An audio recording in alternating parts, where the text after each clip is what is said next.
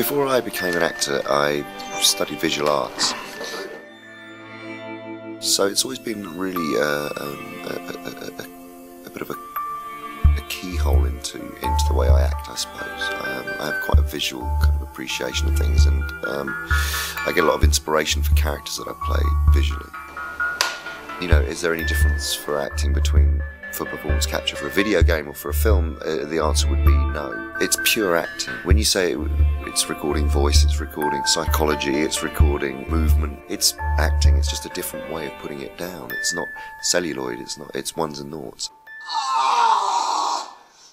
You are the puppeteer of your own marionette. You are giving the soul and performance of the character, which will then be digitally manifested with costume and makeup after the fact. Because I could actually, I mean, to be part of the scene, if you want Monkey to be part of the plan, I could actually say, eat shackle to the reservoir floor. I mean, the way of getting into the character I find for Monkey is, you know, pitching him to get it right is difficult, because you don't want him to be sort of morose all the time. You don't want him to be, you know, there are real moments of humour in this.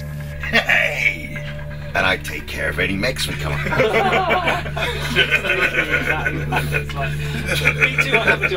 and I take care of any mechs we come across. It always works.